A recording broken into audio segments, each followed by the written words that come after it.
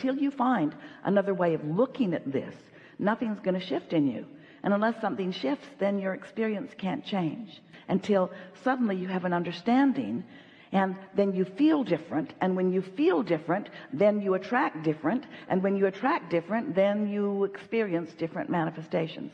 So that's the whole objective here in this really important topic. The more delicious life is, often the more things that you want to experience in it, the more experiences you want to have.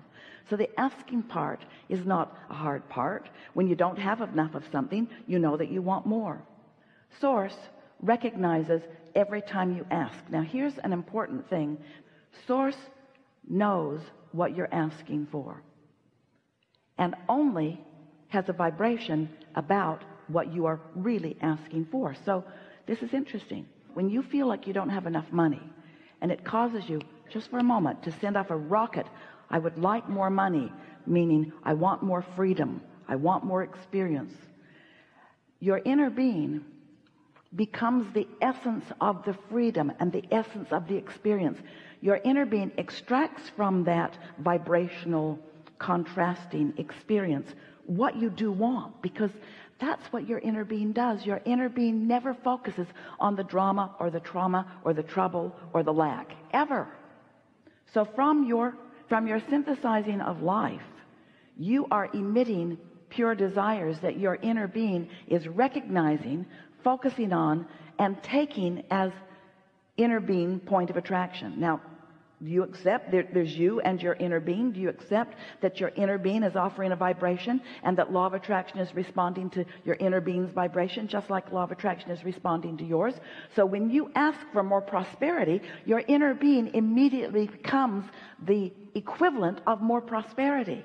But if you don't immediately become the equivalent of prosperity vibrationally, as in being optimistic or anticipation, then there's a vibrational difference between you and your inner being, and that's when you feel doubt or fear or worry or jealousy or anger or whatever those feelings around money often are.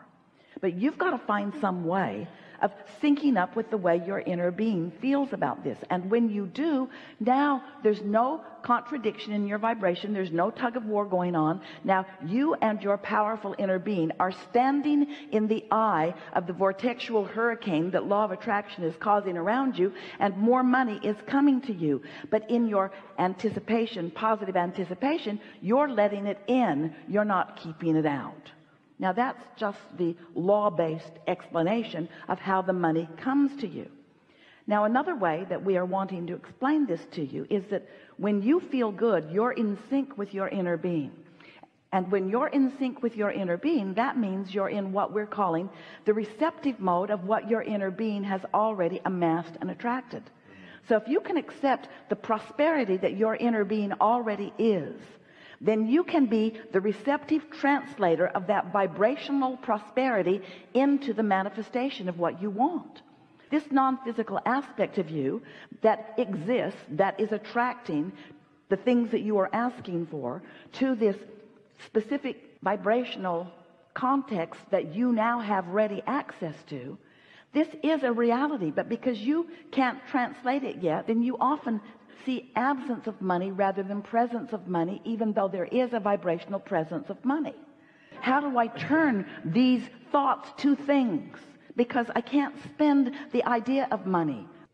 I'm worried, I'm afraid. So what does that mean? So that means you're not looking at the money that's coming in the way that your inner being is looking at the money that's coming. Where does anything come from? Everything comes out of the vortex. You are a lovely bunch of people on this planet, and you are trucking no resources in from other planets. And yet your economy continues to expand. Where is it coming from? It's coming from life and from asking. So this is the part that we're really wanting you to hear. So can you accept at all that there is a vibrational version that you have not realized yet? If you accept that it's there, then this is the question that we want you to contemplate. If it exists in vibrational form, how does it become a reality? How does the idea of prosperity translate into something that is in my bank account? How do I turn those vibrations to those thoughts, to those things? How does that happen? Well, it happens by your practicing the thoughts that allow it to turn to those things, not practicing the opposite of those thoughts. When you say, I'm afraid there won't be enough, that's practicing the opposite of the thoughts. And we know, oh, it must drive you crazy. Abraham, if you were standing where I'm standing, look at me, what I'm looking at, you'd feel the way I feel. And we say, we know that what you're living feels so real because what you are feeling is turning to things all the time. So if you don't feel like there's enough money, then that's the way it's turning out. And then you say, see, I was right. This worry was valid. This worry was accurate because I worried about this, and this is the way that it is. See, I'm right. I'm right to worry. And we say, the universe will respond to the vibration that you emit. So you have to show yourself something different. It's there. How are you going to get it out? How are you going to be the realizer of it? Well, you've got to understand that it's broadcasting to you. If you can understand creation in terms of broadcasting and receiving, broadcasting and receiving, broadcasting and receiving, broadcasting and receiving. So your inner being is broadcasting prosperity, but you're broadcasting doubt. How's that working out? Your inner being is broadcasting one thing, you're broadcasting another. Can you set your radio dial on 106 FM and hear what's being broadcast on 98.7? Can you receive from a different frequency? You've got to line up with the frequency that your inner being is broadcasting.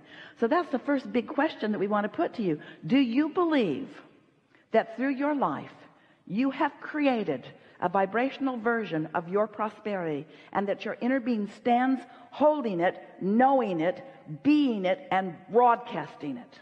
And since your inner being is broadcasting it, what does that mean about your inner being's experience relative to law of attraction? If your inner being is broadcasting prosperity, what does that mean is coming back to your inner being? That vortex is dynamic. It's dynamic, it's growing, it's big, it's riches that you cannot identify yet, and it's real. So you want some of it, just a little of it, please. There's enough in your vortex to keep you thriving for 20 or 30 lifetimes. That's how dynamic it is. That's how big it is. And you want some of it. How are you going to get it? You got to tune your tuner to the frequency of what your inner being is broadcasting, which is what we're calling the receptive mode. You got to get in the receptive mode. You've got to think like your inner being thinks in order to be in that receptive mode. You can't be focused on the absence of what you want and tune your tuner to what your inner being is broadcasting. And your inner being is not going to change its broadcast to match yours ever. Your inner being is going to stand in your prosperity. You got to find a way to be there too. So let's talk about you being in the receptive mode. So the receptive mode means you've got your tuner set for something.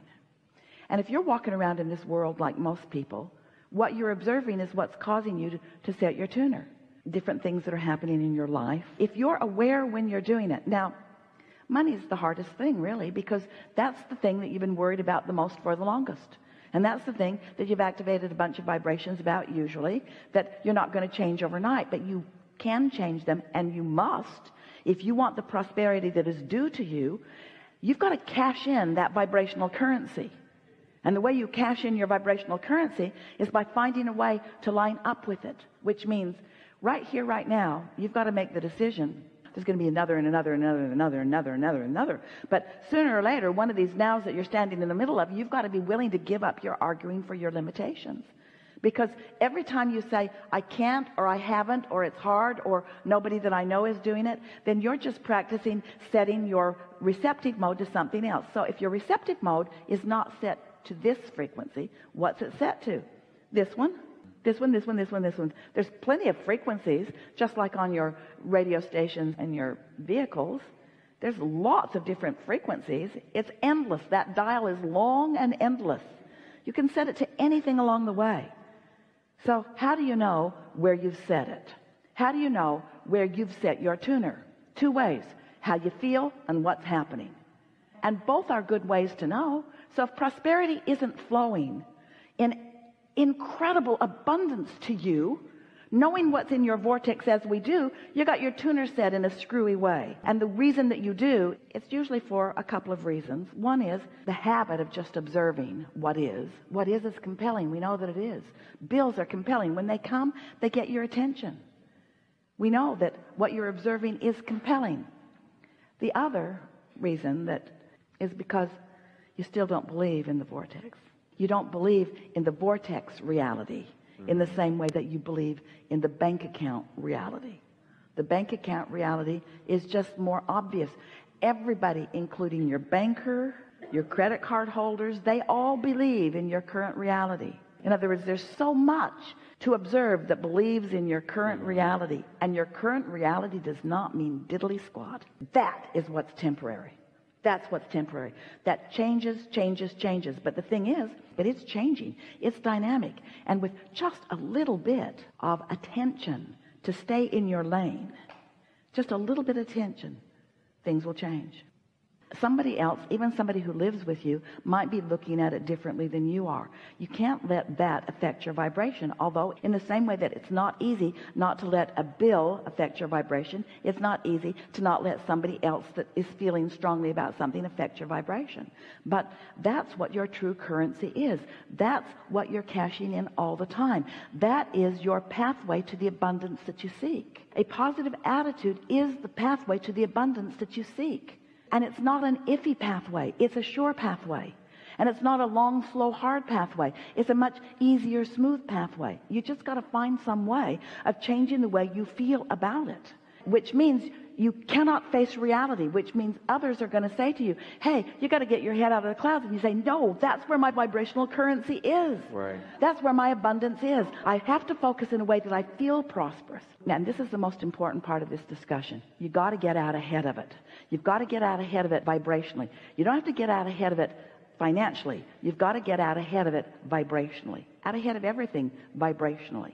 Don't wait until you're in fear to try to do something to get yourself out of fear. When you wake up in the morning, you are not in fear until you think the thoughts that you were thinking yesterday that lower your vibration.